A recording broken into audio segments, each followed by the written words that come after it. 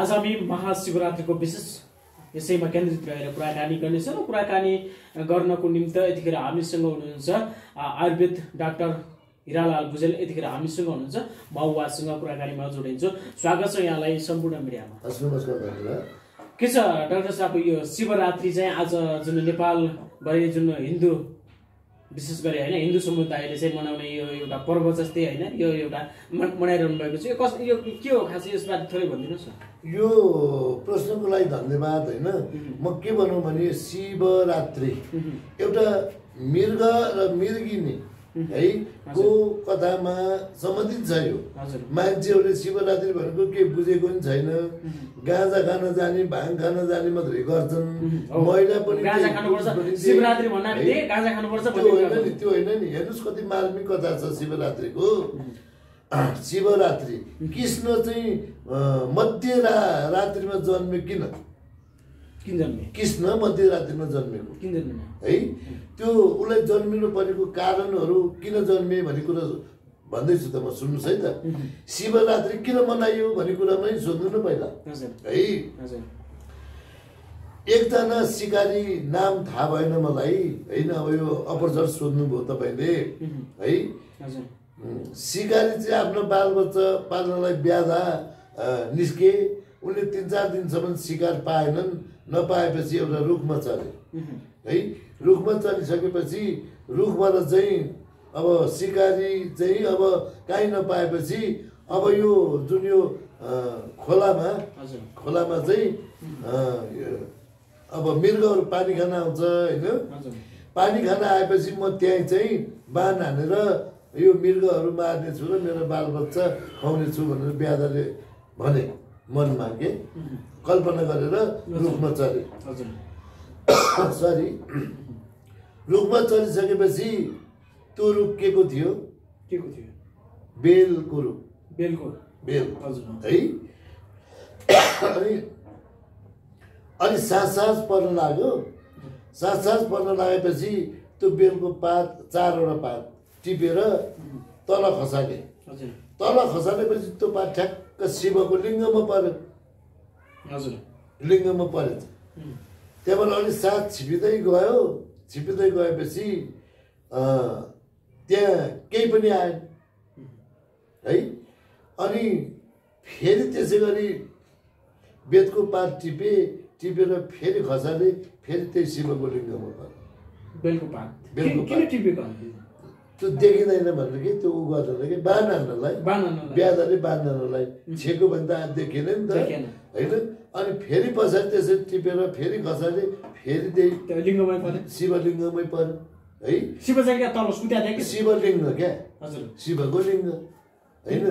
यसरी ढुङ्गाको यस्तो हुन्छ नि त शिवलिङ्ग त। रुखको मुनि, बेलको रुखको मुनि चाहिँ त्यो शिवको लिङ्ग रहेछ है। लिङ्गको मूर्ति रहेछ, लिङ्गकै मूर्ति होइन, मूर्ति रहेछ। त्यसरी परिसकेपछि अब अन्तिममा चाहिँ फेरि त्यस गरी बाण ताक्दाखेरि गट आवाज आयो। आवाज आएर एउटा मृगिनी आयो। आएपछि उनले ताके, बाण ताकेपछि त्यो मृगले के भनिन् भने मलाई तिमी नमार है। हेर्नुहोस् कति भावुक कथा छ। मलाई नमार्नुहोस् होइन, म गर्भिणी छु, म यो बच्चा पैदा गरेर आउँछु अनि मलाई मार्नु भनेर भनिन् मृगिनले। अनि तिमी यस्तो मान्छे जस्तो बोल्छौ होइन, यस्तो मान्छे जस्तो बोल्नेलाई म किन नमार्ने? मेरो त एउटा पेसा हो। तिमीलाई मैले नमारिकन मैले बालबच्चालाई खुवाउन सक्दिनँ, म मार्छु भन्दाखेरि उनले त्यसरी चाहिँ व्याख्या गरिन्। म अहिले गर्भिणी छु, म सुत्केरी हुनै लागेको छु, म यो बच्चा जन्माउँछु, जन्माइसकेपछि म फर्केर आउँछु भनेर त्यो मृगिनी ल त्यसो भने जाऊ। गर्भिणी भएपछि त उनले छोडे है। छोडेपछि ती गएपछि अब फेरि अर्को कुरे नि त। अर्को कुरेर आयो, अर्को मृगिनी आयो। त्यो पनि मृगिनी नै थियो होइन, महिला भनौँ न। अर्को आयो। आइसकेपछि उनलाई पनि त्यसै गरी बाण ताकिसकेपछि उनले के भनिन् भने बच्चा त्यहाँ कोक्रामा छ होइन, त्यो बच्चालाई रोइराखेको छ, म यो पानी खाउँ होइन, मलाई यो पशुपतिको वायुले चाहिँ होइन हल्लायो र मलाई पानी पियास लाग्यो र म यहाँ खान आएको हुँ, यो पानी म खान्छु, पानी खाएर गइसकेपछि मेरो बच्चालाई त्यहाँ रोइराखेको छ, त्यो बच्चालाई म दुध खुवाउँछु, दुध खुवाएपछि दुध खुवाएर आउँछु, आएपछि अनि मलाई मार्नु होला तपाईँ भन्यो है।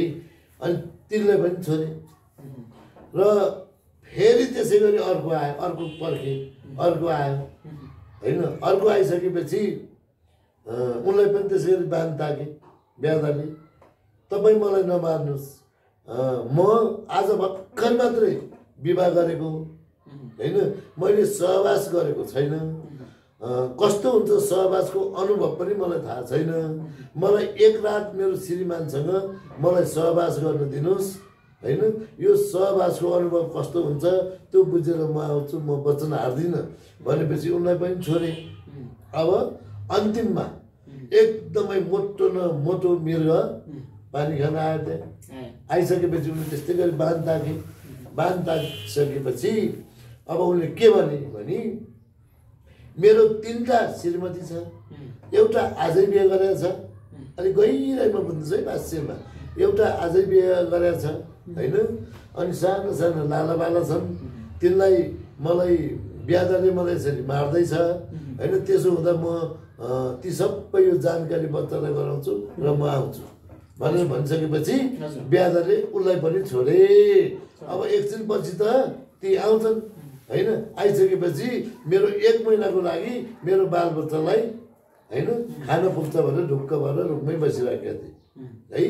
अब उतातिर भोलिपल्ट त अब आउने बेला भयो, अब वचन हार्नु हुँदैन होइन, अब भोलिपल्ट आउने बेलामा अब सबैजना भेटघाट त हुनु पर्यो, श्रीमान छ आए होइन, तिनै मृगको श्रीमती र बालबच्चा थिए, बुझ्नुभयो, तिनैका एउटा 3टा श्रीमती छ भने नि उनैको, अनि एउटा आयो रुन्छ मात्रै बल्ल आँसु झारेर रुनी, तिनटै एउटा पनि त्यही रुनी, अर्को पनि त्यही रुनी, मुख मात्रै गर्ने, अनि त्यो मृगले लाग्यो, कसैले भनेको छैन त्यहाँ है, अनि मृगले कतै यिनीहरूलाई पनि मलाई जस्तो पर्यो कि क्या भनेर कुरा भयो। भइसकेपछि हामी कति भाग्यमानी होइन, एउटै ब्यादाबाट 4जना चाहिँ हामी मर्ने भयौँ, हामी भाग्यमानी रहेछौँ भनेर भने, त्यो बच्चै सुत बोकेर 4जना आए है, 4जना कसो आए, ब्यादाका आए, ब्यादाका आइसकेपछि त्यो जुन बेलपत्र त्यहाँ परेको थियो नि, आकाशवाणीबाट के सम्झेर आयो भने तिनीहरूलाई नमार, आजदेखि यो शिवको यो लिङ्ग होइन, यो शिवको लिङ्ग भएको आजकैदेखि चाहिँ शिवरात्रि प्रथा चाहिँ चलाउने भनेर एउटा त्यहाँदेखिबाट यो शिवरात्रिको चाहिँ होइन, यो लिङ्ग चाहिँ किन पूजा गर्छ, लिङ्ग चाहिँ लिङ्गै पूजा गर्नुपर्ने, लिङ्गै पूजा गर्नुपर्ने है। त्यो बेल आजको दिनमा त्यहाँ जाने मान्छेहरूले सबले बेलपत्र चलाउनै पर्छ, बेलपत्र त्यो उति बेलादेखि त्यहाँ खसेको हुनाले, ब्यादाको हातबाट त्यहाँ खसेको हुनाले बेलपत्र आज चलाउनु पर्छ सबैजना धर्मावलम्बीहरूले होइन, हिन्दू धर्म होइन है, हिन्दू धर्म होइन, यो खास कसले चाहिँ सबै धर्मावलम्बीहरूले गर्छन्, हिन्दूले मात्रै होइन है, विशेष गरी हिन्दूले नै गर्छन्, विशेष गरी चाहिँ हिन्दू होइन, हिन्दू भनेको त चोर जाली फटा भनेको क्या, हिन्दू भनेको फारसी भाषामा, तर के चाहिँ हो भन्दा अब यी मान्छेहरू हिन्दू भनेको कसलाई चाहिँ हिन्दू भन्नुहुन्छ क्या तपाईँ, एउटै धर्म मान्छ, पानी चल्दैन, कसरी हिन्दू भयो, धर्म एउटै अनि पानी चाहिँ नचल्ने, अनि त्यो हिन्दू हुन्छ होइन, अनि कम्युनिस्ट हिन्दू हुँदैन, जो कम्युनिस्ट भन्छ नि त्यो हिन्दू नै हुँदैन, बुझ्नुभयो, कम्युनिस्टले धर्मलाई अफिम भन्छ, यो कसरी हिन्दू धर्म भयो, अनि तपाईँले भने जस्तो 81% कसरी भयो, यसो हुँदा नेपालमा तथ्याङ्क त त्यही त छैन, त्यो तथ्याङ्क झुट तथ्याङ्क हो है, त्यो झुट मिथ्या तथ्याङ्क हो। तपाईँले झुट भनेर हुन्छ त नि, सबैले मानिरहेछन्, कसले मान्छ सबैले अहिले तपाईँ मलाई प्रमाण दिनुहोस् न त ल। शैक्षिक क्षेत्रमा सबैले जनसङ्ख्या किताब भनेर आएको छ, त्यही राखेको छ। 81% तपाईँ मलाई नेपालको एउटा शिक्षित मान्छे देखाउनुहोस् त, एउटा शिक्षित मान्छे मलाई देखाउनुहोस् त ल। को शिक्षित ल मलाई भन्नुहोस् त, को शिक्षित, को छ शिक्षित? म त शिक्षित छैन। शिक्षित को छ भन्नुहोस् त, को छ भन्नु न मलाई। नेपालमा कोही पनि शिक्षित छैन, कोही पनि छैन, कोही छैन। कुन त यिनीहरू अहिले जुन शिक्षित भनेर आइरहेछ नि त नि, यी सबै गद्दार हुन्, देश लुटेर हुन्। यो पिएचडी को सर्टिफिकेट झुट सर्टिफिकेट हो। यो मान्छे नै मान्नु न तपाईँ। मैले मान्दिनँ। पिएचडी भने के थाहा छ?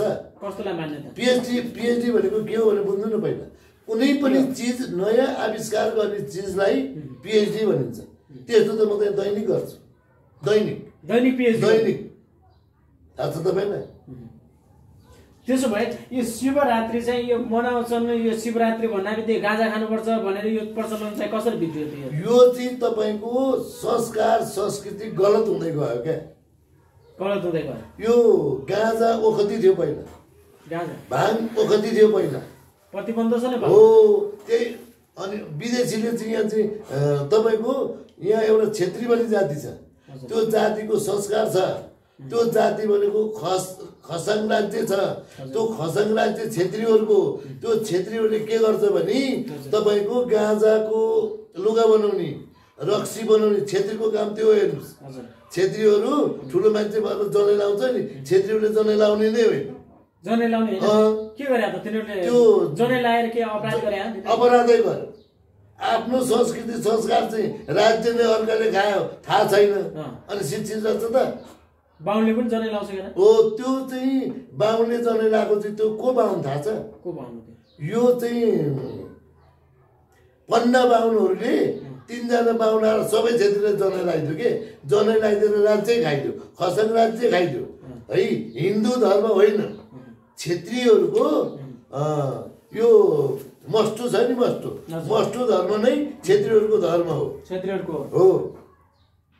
बुझ्नुभयो? हिन्दू होइन। हिन्दू भनेको जम्मा 13%, 81% छैन। अब यहाँ कस्तो विकृति भयो पशुपतिमा, यो सदिउँदेखि छ। बाहिरबाट नाङ्गे जोगी आउँछ, यहाँका चेलीबेटीहरू गएर त्यो मधिसेको लिङ्ग ढोक्छन् है। अनि त्यस्तो पनि हुन्छ त, त्यो त विकृति हो होइन।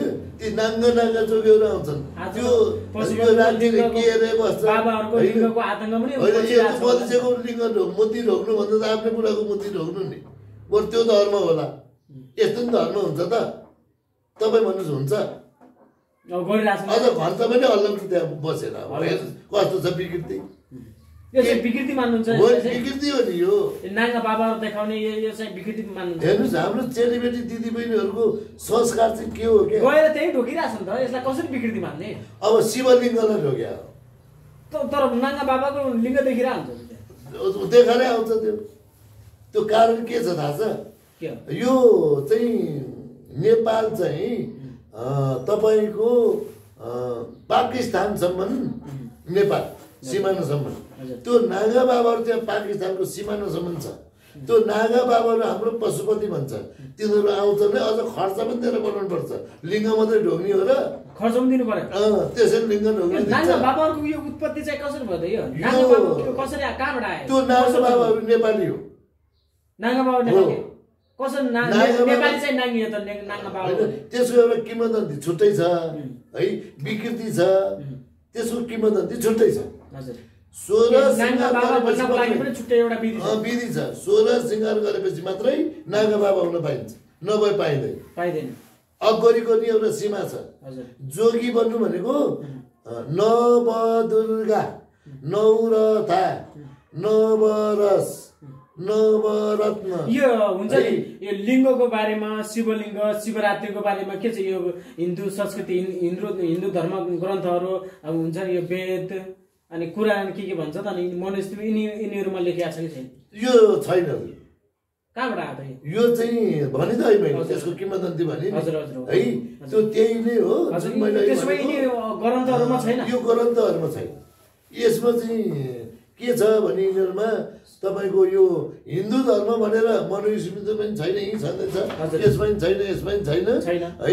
तपाईँको यसमा चाहिँ यो अग्नि होइन यज्ञ होइन मन्त्रहरू यी छन् हिन्दू धर्म भनेर छैन हिन्दू धर्म भन्ने नै छैन सनातन भन्ने चाहिँ छ शिवरात्रि भन्ने पनि छैन त्यस्तो छैन त्यसको छुट्टै अब शिवको लिङ्ग चाहिँ किन पुजियो लिङ्ग पुज्नुको अर्थै त्यही हो है त्यो जुन मैले भने नि कुनै एउटा ब्याधले त्यो मान्छेहरूले बनावटी गरेर यो पन्ना बाहुनहरूले आफू ठुलो मान्छेहरूलाई आफूलाई जे लागेको त्यही किताब लेख्यो सत्य किताब त यो हो नि हजुर तर यसलाई लताइरहेछ है यसलाई पर्दैन जसले यो किताब पढेको छैन यहाँभित्र नभएकाहरू हिन्दू धर्म भनेर अरू कराइरहेछन् हो अपमान गरेको देखियो नि सुन्नुहोस् यहाँ यो वेदले यहाँ एकजना योगी नारायणनाथ भनी छन् है ऊ 2 दिनमा गोर्खाबाट तपाईँको जुम्ला पुग्ने हजुर 2 दिनमा कसरी त्यतिखेर यातायातको साधन थिएन है 2 दिनमा उहाँ पुग्ने है ती चाहिँ कम्युनिस्ट थिए ती अहिले कोही पनि कम्युनिस्ट होइनन् पृथ्वीनारायण शाह कम्युनिस्ट थिए उनको बानीमा के छ भने यो देश कम्युनिस्टले बचाउँछ माथि विश्वास नगर्नु बिचकोलाई ठिक ठाउँमा राख्नु कम्युनिस्टले देश बचाउँछ भनेर पृथ्वीनारायण शाहले भनेको छ उनको बानीमा त्यो छ फेरि यसको अर्थ म राजावादी होइन है यो राजा महेन्द्रलाई ल्याएको कसले त्यही नेपाली काङ्ग्रेसले माओवादी जन्माको नेपाली काङ्ग्रेसले बुझ्नुभयो कि भएन तपाईँको राजा महेन्द्र 2007 सालमा चुनाव जित्यो काङ्ग्रेसले काङ्ग्रेस चुनाव जित्यो नि है अनि गणेशमान सिंह उद्योग मन्त्री भने इतिहास हो है फेरि म त्यति पुरानो मान्छे होइन इतिहासमा लिखित छ होइन अनि अब काङ्ग्रेसले 17 सालमा है राजा जन्मायो त्यसको पछि 36 सालमा निर्दलीय बहुदलको चुनाव भयो त्यस्तै पछाडि चाहिँ तपाईँको माओवादी जन्मियो यो सबै जन्माउने नै यो काङ्ग्रेस हो नेपालमा यो देश भार्ने नै काङ्ग्रेस हो ठिक छ आज लिङ्ग के अरे शिवलिङ्ग पुजेर मजाले रमाइरहेका छन् यो पशुपतिमा ती पूजा गर्नेहरू त्यो हुन्छ नि त्यो उहाँहरूलाई के भन्नुहुन्छ त्यो पूजा गरे के गरे त्यो साडी देखाउन गएको मधुसेको त्यो लिङ्ग ढोक्न गएको यसको बारेमा केही वर्णन थाहा छैन उहाँहरूलाई रमाइलो गएको गाँजा खान गएको ट्याप खान गएको के छ भनेर हेर्न गएको हो है त्यो आरती गर्ने चाहिँ सधैँदेखि पहिलादेखि छ अब त्यो आरती पूजा गरेको थियो है त्यो सधैँदेखि पहिला छ त्यो भनेको एउटा विज्ञान हो पूजा गर्नु भनेको विज्ञान हो गाँजा खानु भनेको विकृति हो ठिक छ यतिखेर हेरिरहनुभएका दर्शकहरूलाई भनिदिनुहोस् कि त्यो शिवलिङ्ग पुज्ने होइन तपाईँले भन्नुभयो विभिन्न हिन्दू संस्कृतिमा चाहिँ हिन्दू जुन धर्म ग्रन्थहरूमा भेटिएन त्यो नाम भन्ने कुराहरू गर्नुभयो